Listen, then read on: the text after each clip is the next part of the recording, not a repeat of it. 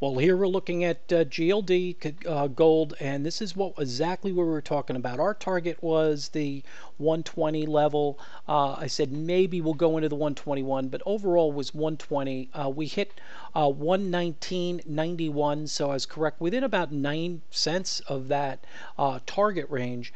And you could see that we're seeing this start to really break down now.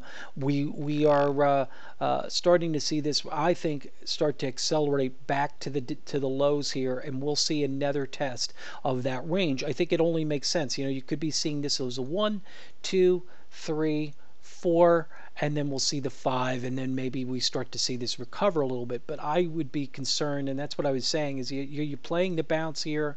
We talked about that coming into this for quite some time, and so we were right with that. And now I do think very likely we'll see this continue to break down. So traders need to watch for that. Any break over the, I would say 222. I would say that high, because I think there's a lot of resistance at 120 and 121 right in there, and I would want to see a little bit more effort there to really get, very optimistic. Now, this could still be a short little move here, and it could try to recover, so we'll see how it starts to trade. But overall, I do think this should weaken and maybe come into the 117, at least into the 118, low 118 level, if not much further into the prior swing low.